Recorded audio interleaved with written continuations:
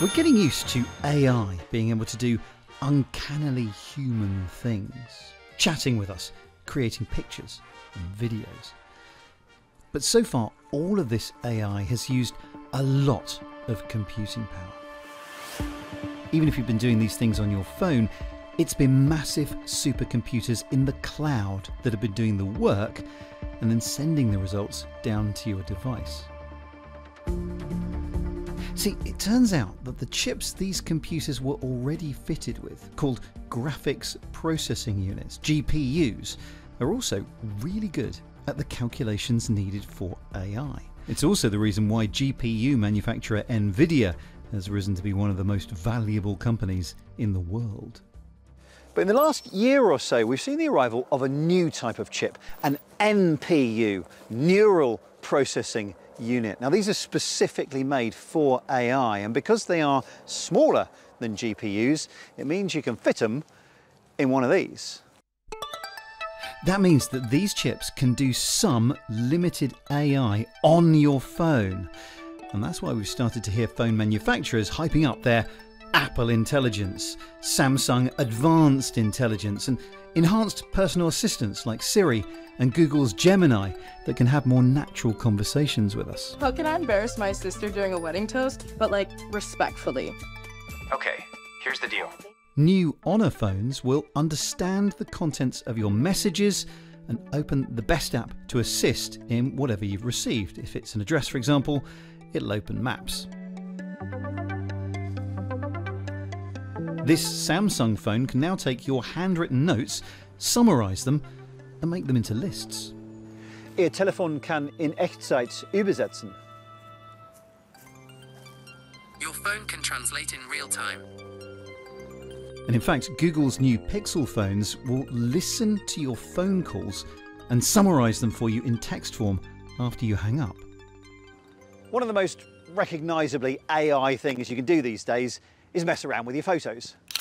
So if you want something removed from your shot, including you, well, you can tap it, erase it, and the phone will fill in the gap with a pretty good approximation of the background.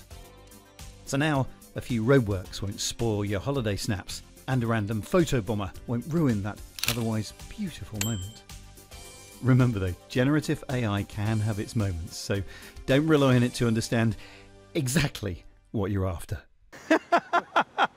Okay, it got rid of the bin and put another bin there.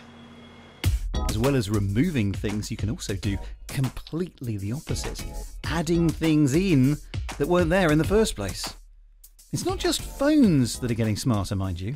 This is the latest Microsoft Surface Pro, one of the new Copilot Plus brand of PCs and tablets with onboard NPUs. Now, this uses the inbuilt AI in a number of ways.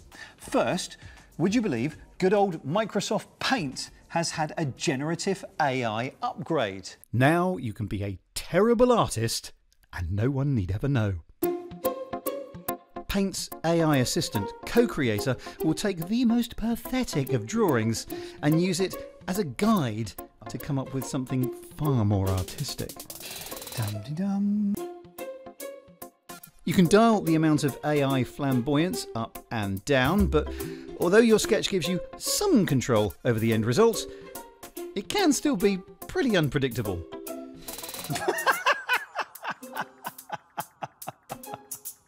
Okay, I'll leave it as an exercise for the viewer to decide which is the most pressing issue. Is it the text in the tree or the trunk hanging out of the ear? These PCs will also add some pretty subtle AI tweaks to your camera app.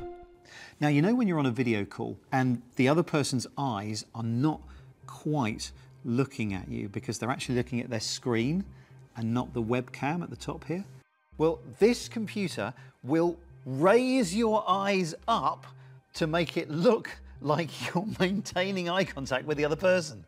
Now, the effect is really, really subtle, but maybe if I turn it on and off, you can see it artificially tweaking the top of my eyes. There it is, off, on, off. It's so subtle. and ever so slightly freaky. And then there's possibly the most far-reaching use of AI and large language models that I've seen so far. It's called recall. This is like a photographic memory for your PC.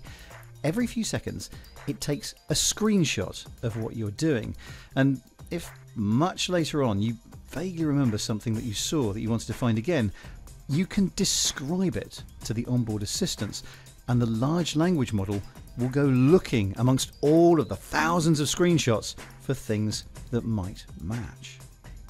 Now, I know what you're thinking.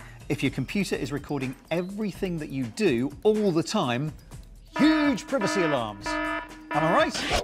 That is why Microsoft is going to great lengths to reassure users that everything to do with recall stays on the device. Nothing goes anywhere near the cloud. You can also turn recall on and off for different websites, and this is also the reason why this feature is still being finalized and hasn't been rolled out yet, because this is one that Microsoft has to get right. Google's launched a similar feature for its Pixel phones. Here you have to manually take a screenshot, after which it becomes searchable in the same way. Again, everything happens on device to keep everything private. In order to work well, AI needs to consume a lot of training data. I mean, in an ideal world, it would swallow everything about everyone, but that is something that people are starting to get worried about. And I think these new onboard neural processing units are partly there to allay those concerns. They can't match the power of AI in the cloud, but they do allow certain AI functions without your data being shared with the rest of the world. It means that your personal assistant can stay a little bit more personal.